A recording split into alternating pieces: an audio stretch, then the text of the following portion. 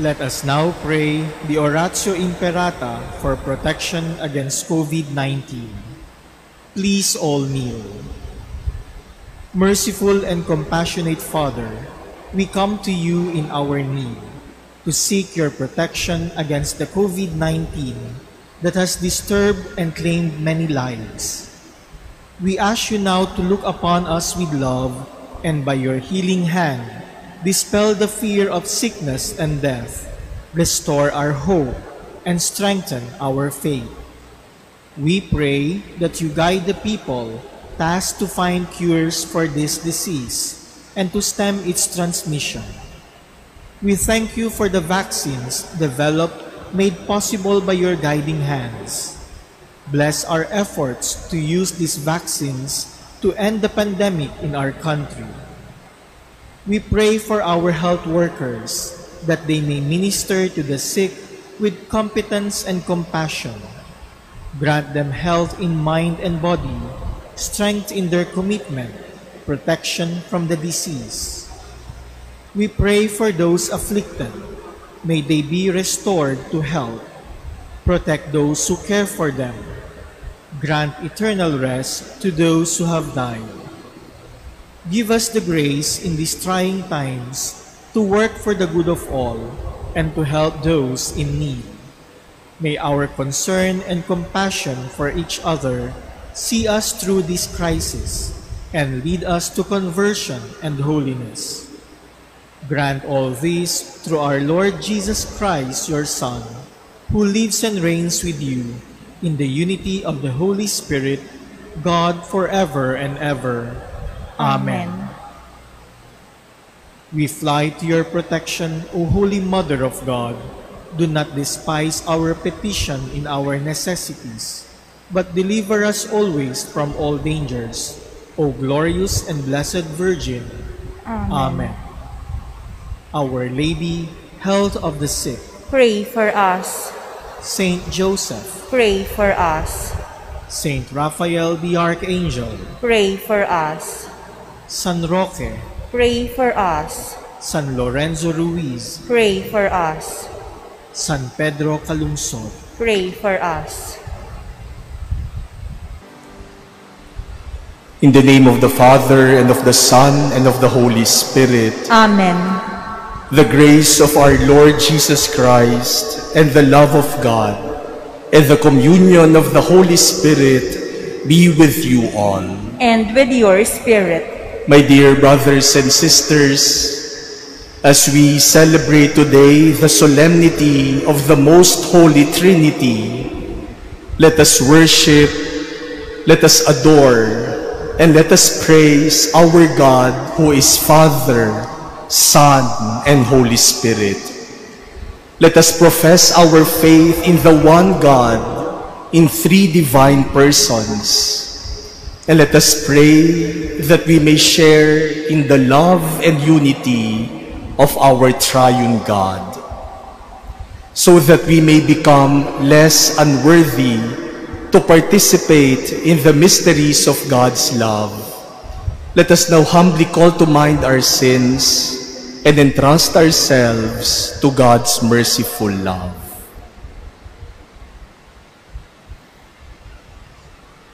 I confess to Almighty God and to you, my brothers and sisters, that I have greatly sinned in my thoughts and in my words, in what I have done and in what I have failed to do, through my fault, through my most grievous fault.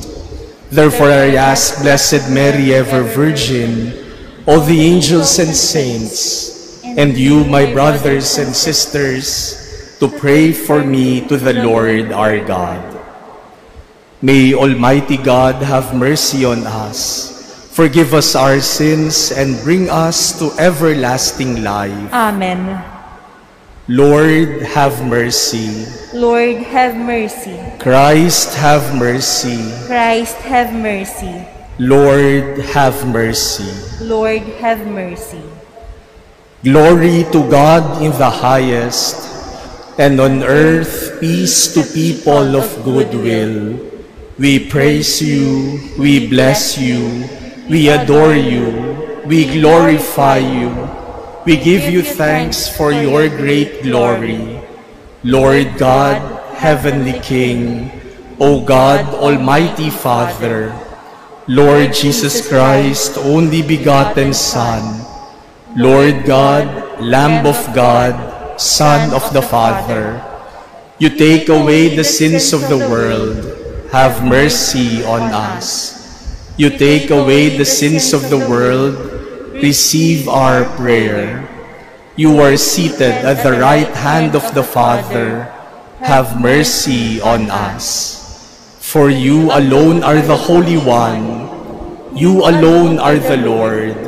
You alone are the Most High, Jesus Christ, with the Holy Spirit, in the glory of God the Father. Amen. Let us pray.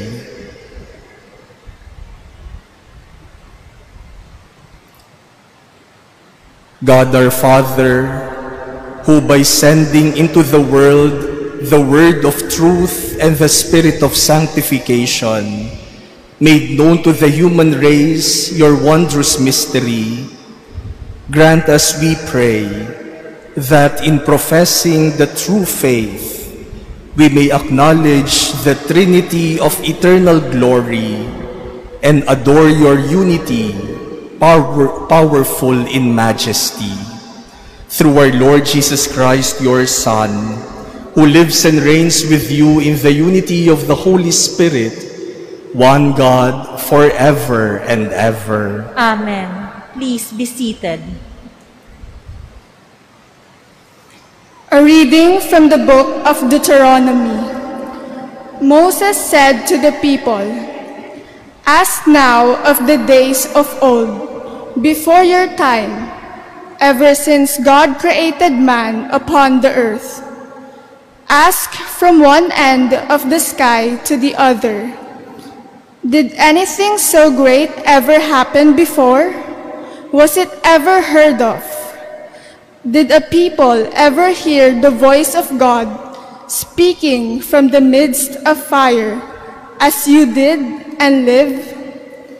Or did any God venture to go and take a nation for himself from the midst of another nation, by testings, by signs and wonders, by war, with strong hand and outstretched arm, and by great terrors, all of which the Lord your God did for you in Egypt before your very eyes? This is why you must know now, and fix in your heart that the Lord is God, in the heavens above and on earth below, and that there is no other. You must keep his statutes and commandments that I enjoin on you today, that you and your children after you may prosper, and that you may have long life on the land, which the Lord your God is giving you forever." The word of the Lord. Thanks be to God. Blessed the people the Lord has chosen to be his own. Blessed the people the Lord has chosen to be his own. Upright is the word of the Lord, and all his works are trustworthy. He loves justice and right. Of the kindness of the Lord, the earth is full. Blessed the people the Lord has chosen to be his own. By the word of the Lord, the heavens were made. By the breath of his mouth, all their host. For he spoke, and it was made. Be commanded, and it stood forth. Blessed the people the Lord has chosen to be his own. See, the eyes of the Lord are upon those who fear him, upon those who hope for his kindness, to deliver them from death and preserve them in spite of famine. Blessed the people the Lord has chosen to be his own. Our soul waits for the Lord, who is our help and our shield. May your kindness, O Lord, be upon us, who have put our hope in you. Blessed the people the Lord has chosen to be his own. A reading from the letter of St. Paul to the Romans. Brothers and sisters, those who are led by the Spirit of God are sons of God. For you did not receive a spirit of slavery to fall back into fear, but you received a spirit of adoption, through whom we cry, Abba, Father. The Spirit himself bears witness with our spirit that we are children of God, and if children, then heirs, heirs of God and joint heirs with Christ, if only we suffer with him, so that we may also be glorified with him. The word of the Lord. Thanks be to God. Please stand.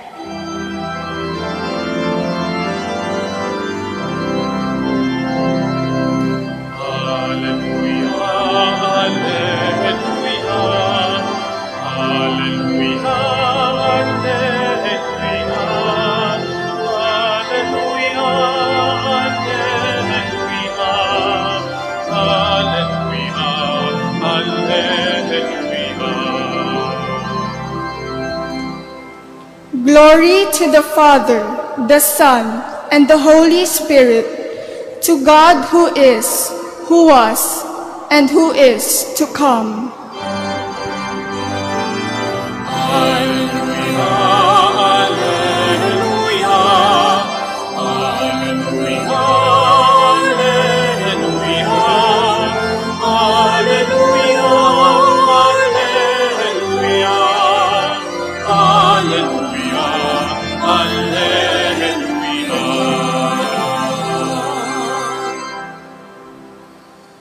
The Lord be with you. And with your spirit. A reading from the Holy Gospel according to Mark. Glory to you, O Lord.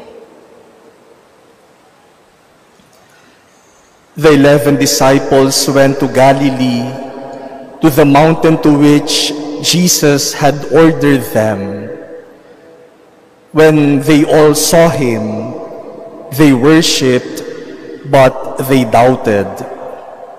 Then Jesus approached and said to them, All power in heaven and on earth has been given to me. Go therefore and make disciples of all nations, baptizing them in the name of the Father, and of the Son, and of the Holy Spirit, teaching them to observe all that I have commanded you. And behold, I am with you always until the end of the age.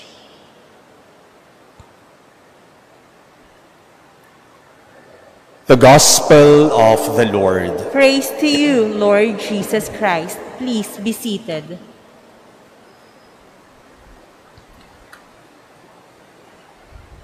My dear brothers and sisters, at the very heart of our Christian faith is the belief in the most holy Trinity. We believe in one God, but this one God has three divine persons: the Father, the Son, and the Holy Spirit. And even though there are three persons, they do not become three gods. They remain to be one God. We are Christians because we believe in the Trinity revealed to us by God Himself. Ang banal na Santatlo, hindi gawa lamang ng simbahan. Ang banal na Santatlo ay ang pagpapakilala ng Diyos sa atin kung sino siya. Kaya naniniwala tayo sa iisang Diyos na may 3 persona, sapagkat ang Diyos mismo ang nagsabi sa atin na siya ay iisang Diyos na Ama, Anak, at Espiritu Santo. Sa pinakapuso ng ating pananampalataya bilang Kristiyano ay ang ating paniniwala sa banal na Santatlo. Dahil ang buong buhay natin bilang mga Kristiyano ay umiikot sa banal na Santatlo. Our whole life as Christians revolve around the Trinity. In baptism, when water is poured on us, we were baptized in the name of the Father and of the Son and of the Holy Spirit. When we die, we will be blessed in the name of the Father and of the Son and of the Holy Spirit. When you go to confession, our sins are absolved. The priest tells us, I absolve your sins in the name of the Father and of the Son and of the Holy Spirit. When we celebrate the liturgy, especially the Mass, we pray to the Father, but we make our prayer through our Lord Jesus Christ, your Son, who lives and reigns with you in the unity of the Holy Spirit. You are one God, Father, Son, and Holy Spirit, forever and ever. When we pray, we begin our prayers in the name of the Father and of the Son and of the Holy Spirit. We conclude our prayers in the name of the Father and of the Son and of the Holy Spirit. When we bless religious articles, houses, cars, we bless them in the name of the Father and of the Son and of the Holy Spirit. Kaya talagang ang buong buhay natin bilang mga Kristiyano umiikot sa banal na Santatlo. Simula pa sa binyag hanggang sa pinakadulo ng ating buhay dito sa mundo, hindi natin matatakasan ang banal na Santatlo. That is why our readings today, as we celebrate the solemnity of the Most Holy Trinity, talk about the actions of God in our lives. Paano bang kumikilos ang Diyos sa ating buhay? Ano ba ang ginagawa ng Diyos sa ating buhay? In our first reading from the book of Deuteronomy, we saw the works of God who is Father, the God who created us, the God who formed a people, the people of Israel, the people of God, the God who protected them, defended them, liberated them from slavery in Egypt. Kaya sa ating unang pagbasa, tinatanong ni Moises sa mga tao, saan pa ba kayo makakakita ng Diyos na ganyan? Ang Diyos na naglalakbay kasama ninyo, ang Diyos na ipinagtatanggol kayo, ang Diyos na nag-aalaga sa inyo. That is the manifestation of God as Creator and Father, especially in the Old Testament. In our gospel today, we heard about Jesus' commission to His disciples. Pabalik na si Jesus sa langit, kaya binigyan niya ng atas ang kanyang mga alagad na ipagpatuloy ang kanyang mga ginawa dito sa daigdig. Sinabi sa kanila ni Jesus, "Go therefore, humayo kayo, and baptize them in the name of the Father, the Son, and the Holy Spirit." Ipagpatuloy ninyo ang mga ginawa ko. Kaya naman ang simbahan, ang bawat Kristiyano, nagpapatuloy pa rin ng dakilang gawa ni Jesus. At ano yung dakilang gawa ni Jesus? Ang kaligtasan. The Church is the sacrament of salvation because the Church continues the work of Jesus to save. Ang anak, si Jesus, nagliligtas. And in our second reading today from the letter of St. Paul to the Romans, we are told of the work of the Holy Spirit. Kung ang Ama ang siyang lumikha, ang anak ang siyang nagliligtas, ang Espiritu Santo naman na ating tinanggap, ang siyang nag-uugnay sa atin, sa Ama at sa anak. The Holy Spirit that we received, the Holy Spirit that dwells in us, makes us children of the Father. And because we are children of the Father, then we are co-heirs with Christ. Sabi sa atin ni San Pablo, dahil sa Espiritu Santo, tayo'y naging mga anak ng Diyos. At dahil tayo'y mga anak ng Diyos, tayo'y tagapagmana katulad ni Jesus, kapatid ni Jesus. These are the works of the Trinity. And through these works of the Father, the Son, and the Holy Spirit, we see and discover who God is. Sa pamamagitan ng kanyang mga gawa sa ating buhay, nakikilala natin kung sino ang Diyos.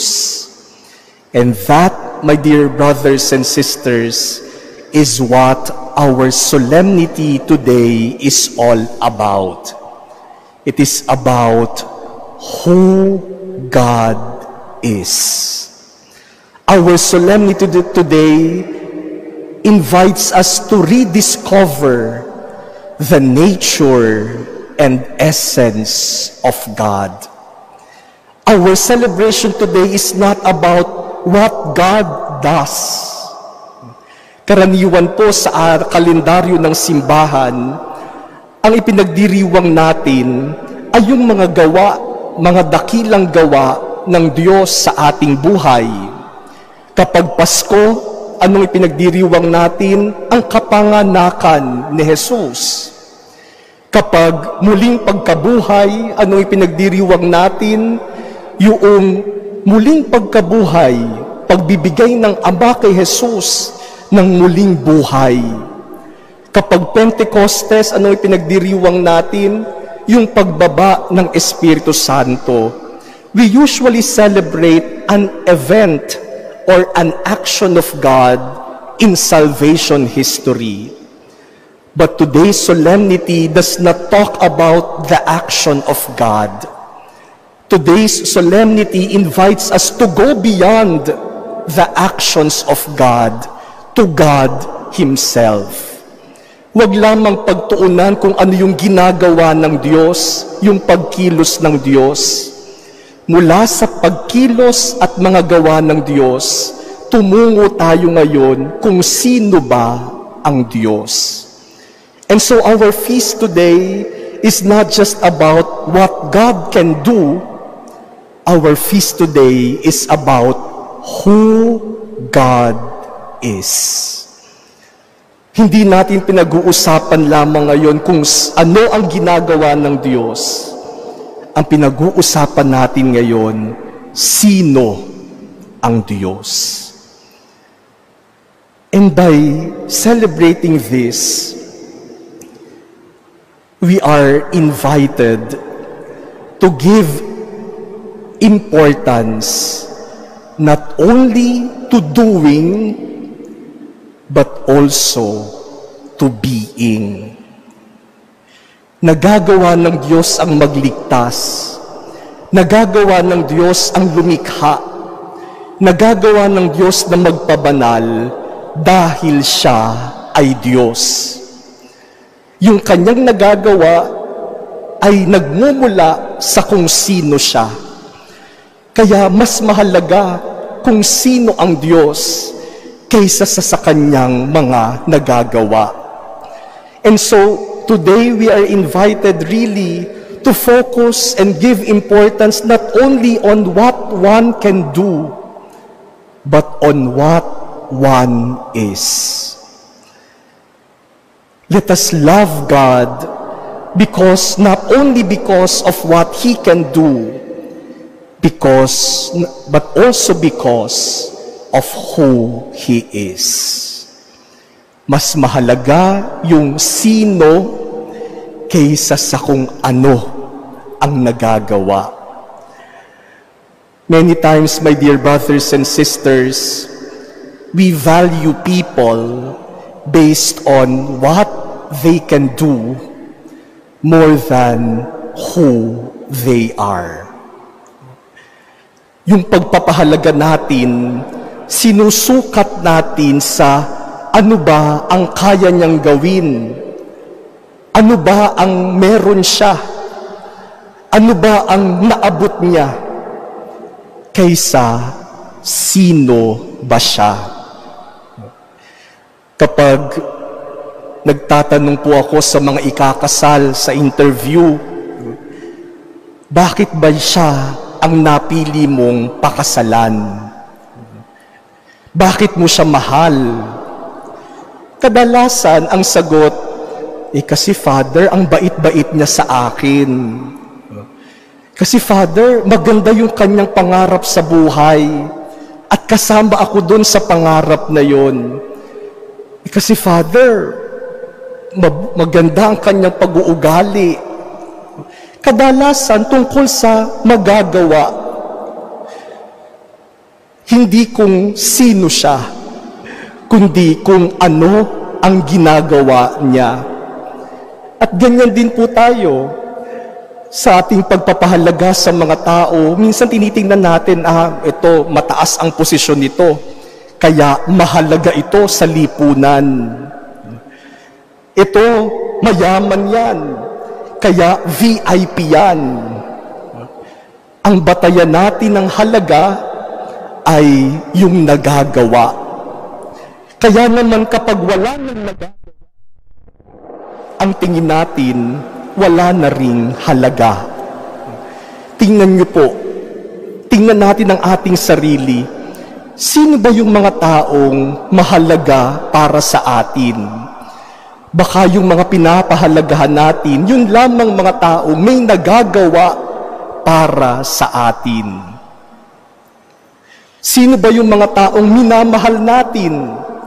Baka yung pagmamahal natin nakabatay din sa nagagawa para sa akin. My dear brothers and sisters, being is more important than doing.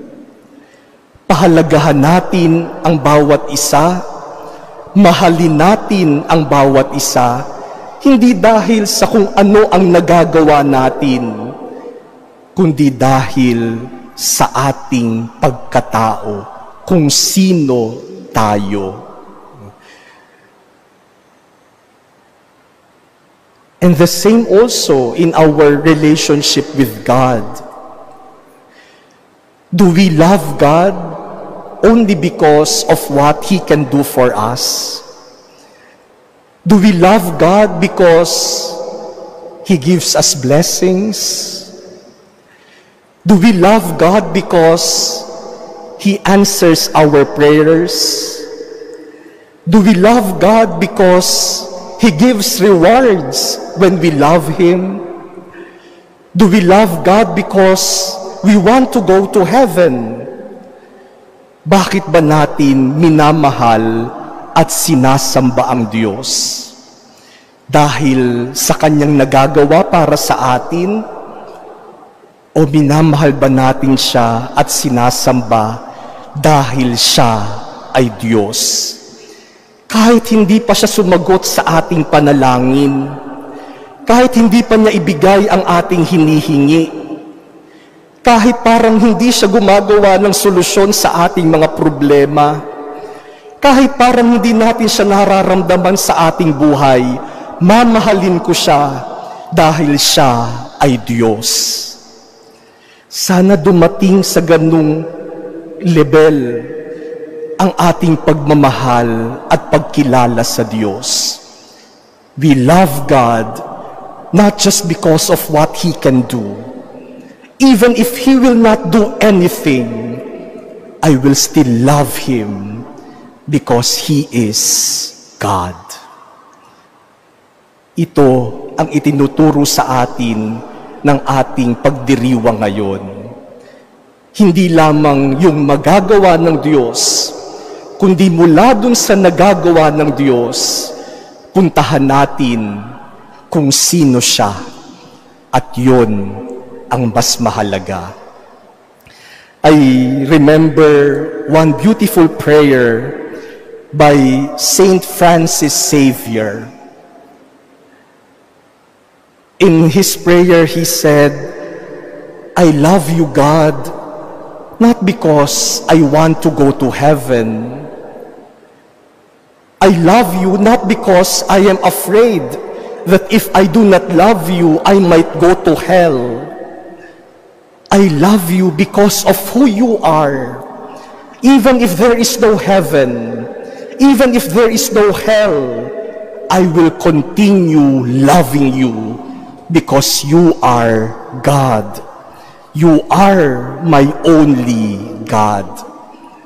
Maganda po yan nung tinranslate sa Tagalog. Yung panalangin ni San Francisco Javier, sabi niya, hindi sa langit mong pangako sa akin, ako naaakit na ika'y mahalin. At hindi sa apoy, kahit anong lagim, ako mapipilit, nginig kang sambahin. Naaakit ako ng iyong pag-ibig, kaya't mahal kita kahit walang langit, kahit walang apoy, sa'yo'y manginig. Huwag nang mag-alala upang ibigin ka. Pagkat kung pag-asa'y bula lamang pala, walang magbabago, mahal pa rin kita. My dear brothers and sisters, let us worship, let us adore, let us praise, and let us love God, not only because of the things that He does for us. Let us love Him because of who He is. He is our God. For after all, that is also how God loves us. Mahal tayo ng Diyos, hindi sa kung ano ang nagagawa natin na kulang. Mahal tayo ng Diyos sa ating pagkatao. God loves us not for what we can do. God loves us for who we are. God loves you for who you are.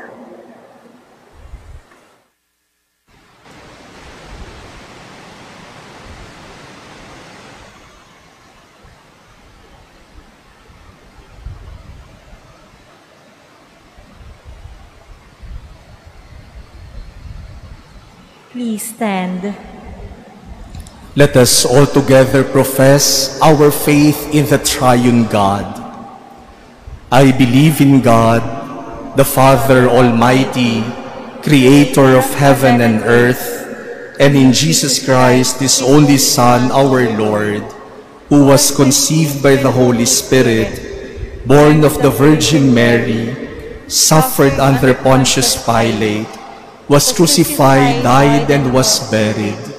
He descended into hell. On the third day he rose again from the dead. He ascended into heaven and is seated at the right hand of God the Father Almighty. From there he will come to judge the living and the dead. I believe in the Holy Spirit, the Holy Catholic Church, the communion of saints, the forgiveness of sins, the resurrection of the body, and life everlasting. Amen. Baptized in the name of the Father, the Son, and the Holy Spirit, we are children of God. As true co-heirs with Christ, we can come to our Father with confident trust. And for every petition we can say, Lord, hear our prayer. Lord, hear our prayer. That the Church on earth may be drawn together to reflect the perfect unity of the Trinity, the community of divine love. Let us pray to the Lord. Lord, hear our prayer.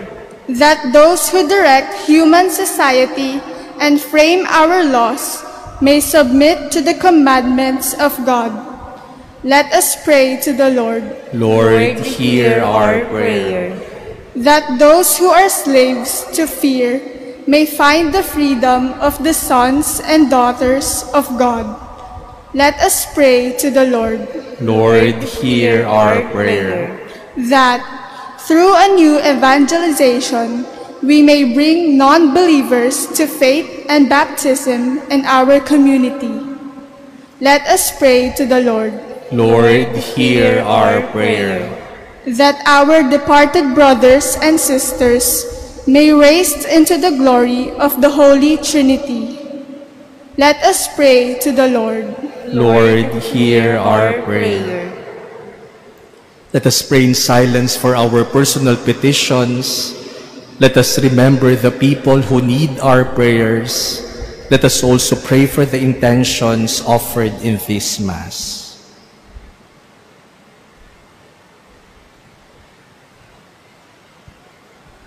Father, as we offer our prayers, draw us into the communion of the Spirit who dwells in your children, and the Son, our Savior and Lord, who lives and reigns forever and ever. Amen. Please be seated.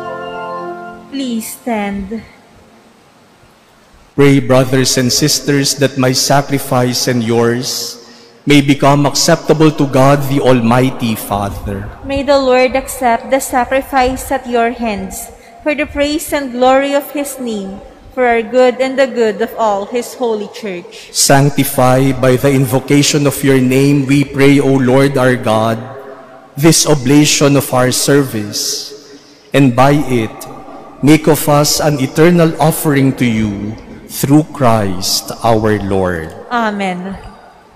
The Lord be with you. And with your spirit. Lift up your hearts. We'll lift them up to the Lord. Let us give thanks to the Lord our God. It is right and just. It is truly right and just, our duty and our salvation, always and everywhere to give you thanks, Lord, Holy Father, Almighty and eternal God. For with your only begotten Son and the Holy Spirit, you are one God, one Lord, not in the unity of a single person, but in a trinity of one substance. For what you have revealed to us of your glory, we believe equally of your Son and of the Holy Spirit, so that in the confessing of the true and eternal Godhead, you might be adored in what is proper to each person, their unity in substance, and their equality in majesty. For this is praised by angels and archangels, cherubim too and seraphim, who never cease to cry out each day, as with one voice they acclaim, Holy, holy, holy Lord, God of hosts, heaven and earth are full of your glory. Hosanna in the highest. Blessed is he who comes in the name of the Lord. Hosanna in the highest. Please kneel. You are indeed holy, O Lord, and all you have created rightly gives you praise. For through your Son, our Lord Jesus Christ, by the power and working of the Holy Spirit, you give life to all things and make them holy. And you never cease to gather a people to yourself, so that from the rising of the sun to its setting, a pure sacrifice may be offered to your name. Therefore, O Lord, we humbly implore you, by the same Spirit, graciously make holy these gifts we have brought to you for consecration, that they may become the body and blood of your Son, our Lord Jesus Christ, at whose command we celebrate these mysteries. For on the night he was betrayed, he himself took bread, and giving you thanks, he said the blessing, broke the bread, and gave it to his disciples, saying, Take this, all of you, and eat of it, for this is my body which will be given up for you.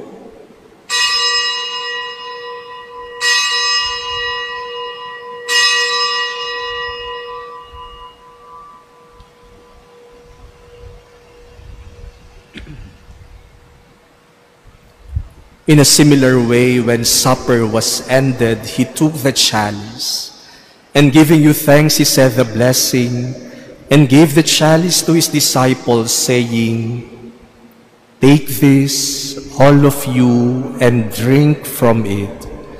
For this is the chalice of my blood, the blood of the new and eternal covenant, which will be poured out for you and for many for the forgiveness of sins.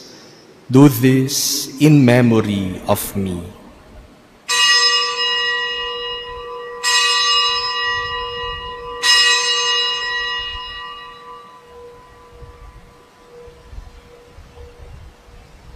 Please stand. The mystery of faith. We proclaim your death, O Lord, and profess your resurrection until you come again. Therefore, O Lord, as we celebrate the memorial of the saving passion of your Son, his wondrous resurrection and ascension into heaven, and as we look forward to his second coming, we offer you in thanksgiving this holy and living sacrifice. Look, we pray, upon the oblation of your church, and recognizing the sacrificial victim by whose death you will to reconcile us to yourself, grant that we who are nourished by the body and blood of your Son and filled with the Holy Spirit may become one body, one spirit in Christ. May He make of us an eternal offering to you, so that we may obtain an inheritance with your elect, especially with the most blessed Virgin Mary, Mother of God, with blessed Joseph, her spouse, with your blessed apostles and glorious martyrs, and with all the saints on whose constant intercession in your presence we rely for unfailing help. May this sacrifice of our reconciliation, we pray, O Lord, advance the peace and salvation of all the world. Be pleased to confirm in faith and charity your pilgrim church on earth, with your servant Francis, our Pope, and Broderick, our Administrator, the order of bishops, all the clergy, and the entire people you have gained for your own. Listen graciously to the prayers of this family, whom you have summoned before you. In your compassion, O merciful Father, gather to yourself all your children scattered throughout the world. To our departed brothers and sisters, and to all who were pleasing to you at their passing from this life, give kind admittance to your kingdom. There, we hope to enjoy forever the fullness of your glory, through Christ our Lord, through whom you bestow on the world all that is good.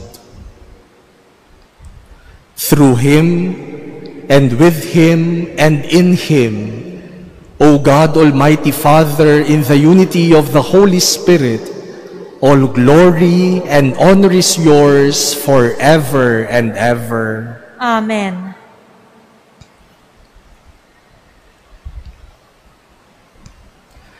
Filled with the Holy Spirit, let us now call on God, our loving Father, as Jesus taught us.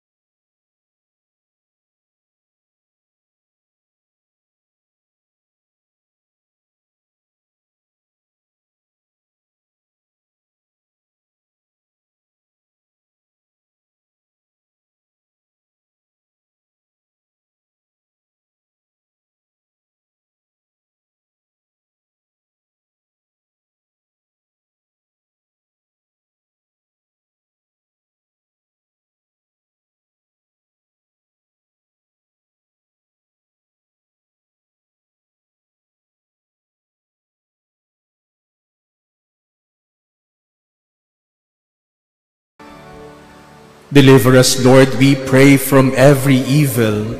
Graciously grant peace in our days, that by the help of your mercy we may be always free from sin and safe from all distress, as we await the blessed hope and the coming of our Savior, Jesus Christ. Sapagkat sa'yo ang kaharian,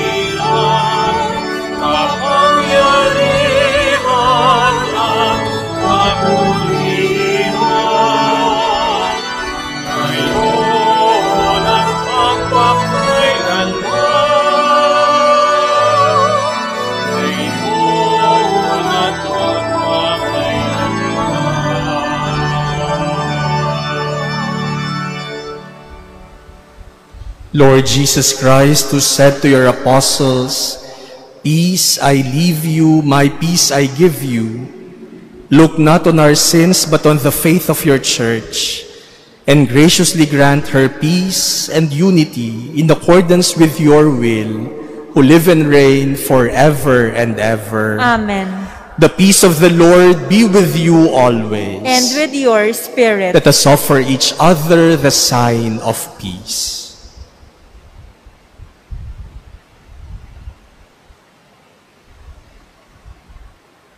Lamb of God, you take away the sins of the world, have mercy on us.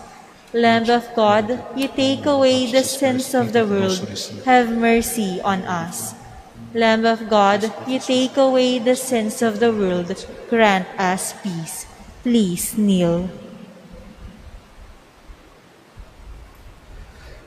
Behold Jesus, the Lamb of God. Behold him who takes away the sins of the world. Blessed are those called to the supper of the Lamb. Lord, I am not worthy that you should enter under my roof, but only say the word, and my soul shall be healed. The body of Christ. Amen. Act of spiritual communion. My Jesus, I believe that you are present in the most holy sacrament.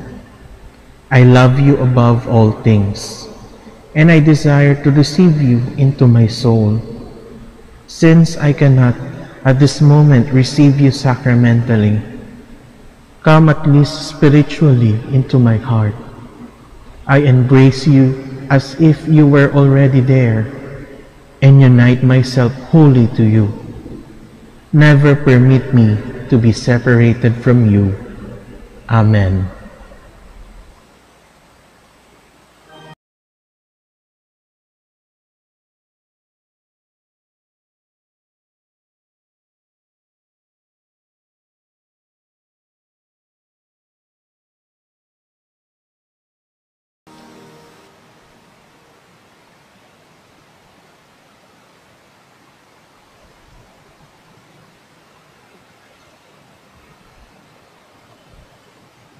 Please stand. Let us pray.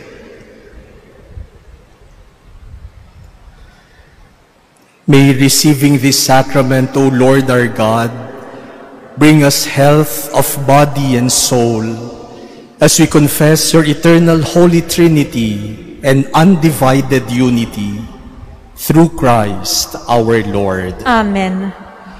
Maraming salamat po sa inyong lahat sa pagpunta ngayon sa Manila Cathedral, lalong-lalo na po sa mga nagtiyagang tumayo sa likod at doon sa labas para makadalo sa ating banal na pagdiriwang. Salamat po sa inyong cooperation sa ating mga health protocols.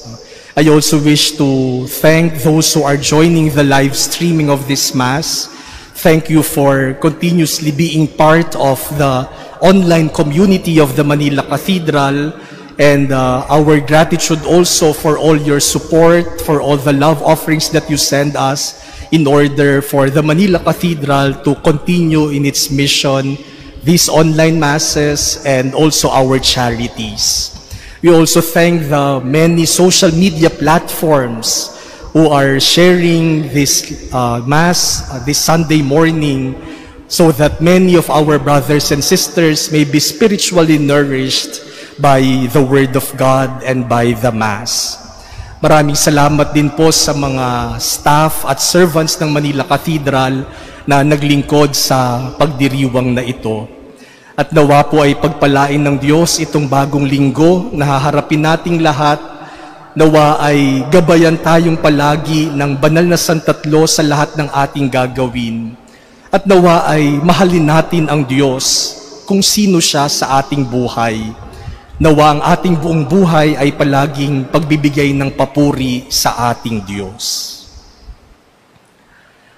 The Lord be with you. And with your spirit. Bow your heads and pray for God's blessing. May the Lord bless you and keep you now and forever. Amen. May He let His face shine upon you and show you His mercy now and forever. Amen. May He turn His countenance towards you and give you His peace now and forever. Amen. And may the blessing of Almighty God, the Father, and the Son, and the Holy Spirit come down on you and remain with you forever. Amen. Go in peace, glorifying the Lord by your life. Thanks be to God.